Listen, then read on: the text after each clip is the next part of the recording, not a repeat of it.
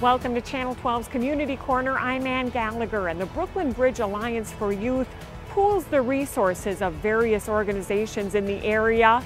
The goal is to provide opportunities for young people in Brooklyn Center and Brooklyn Park.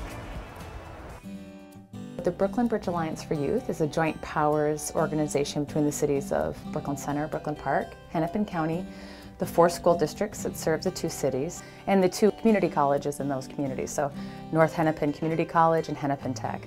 So the Alliance is a backbone organization for all the Alliance members, and we provide support in access, quality, resources, and coordination across all of the youth programs that our partners operate.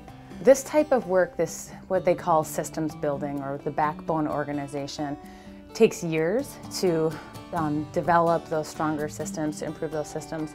But at the end of the day, what we're really talking about is making sure that every young person in Brooklyn Center and Brooklyn Park has access to high quality opportunities after school and in the summertime, so that they can be safe, supported, that they can experience programs that ignite and inspire learning. That's a big part of helping working families. When young people don't have a chance to participate in high quality opportunities, they don't get the chance to develop the social and emotional skills they need to be really successful at school and in college and in life. And so we know that that after school time period is special and a real opportunity to help develop young people in a unique way.